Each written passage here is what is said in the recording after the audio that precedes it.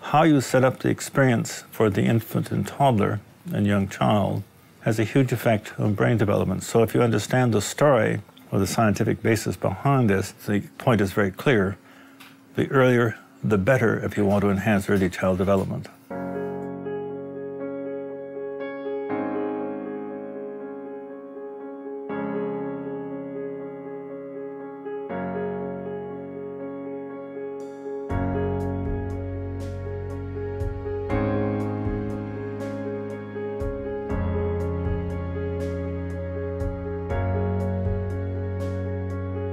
The first 2,000 days of a child's life are critical because in those days, the architecture of their brain is going to be set. Their life trajectories are set in 3 key areas: learning, health, and behavior. Fraser Mustard Institute for Human Development is a remarkable system-wide initiative of the University of Toronto, bringing together researchers and educators from multiple disciplines, multiple backgrounds, to focus on the importance of the first 2,000 days of life. You might wonder, how are Steve and Lies and I directing this? We both have deep interest in how the scientific knowledge translates and interacts with the educational knowledge. We come together because of our interest in how this early experience shapes the brain of the child and also the body, and how the brain and body interact.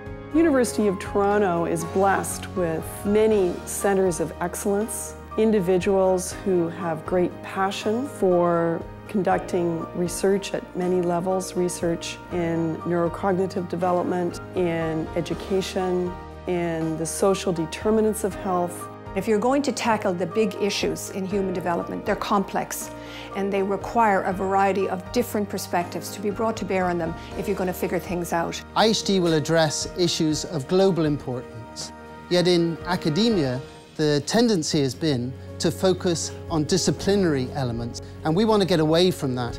We want to break down those silos to create sparks of innovation, such as what is responsible for the global epidemic of obesity and diabetes in our children and youth, and how can we prevent these diseases and sustain our healthcare system?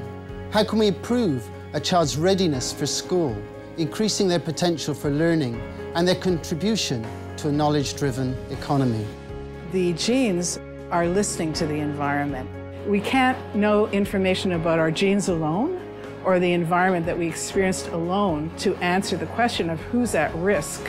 We need to know how they interact. This leads to the transdisciplinary nature of the Institute. We are already talking about taking on a project for Indigenous children and Indigenous education. This sort of work would be a huge contribution to the development of potential.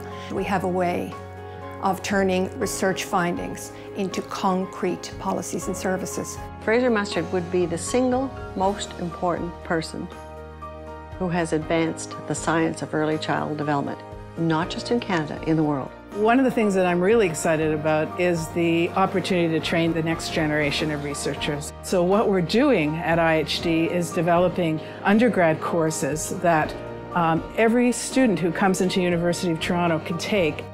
My hopes for the Institute is that it will not only produce groundbreaking research, but that it will lead to the establishment of a new discipline. And that will be another first for Canada and for the University of Toronto. Another goal of the Fraser Mustard Institute is to engage the public in understanding human development, what their concerns are, and how the University of Toronto, through this endeavor, can make a difference in society. Everybody is interested in human development. Everybody is interested in seeing that every child gets off to the best possible start. I don't think there's a person in the world that isn't engaged with that very thought. The amount of progress that you see with a child within the first 2,000 days, it's amazing. You actually learn a lot more about yourself as a human and how you grow and develop and what you needed and what you still need. It's very exciting. I think it's going to be his legacy for the world. Why should they not take the task of making certain every program in the university understands the story of human development, early child development? We have to understand that this story affects every discipline a university has.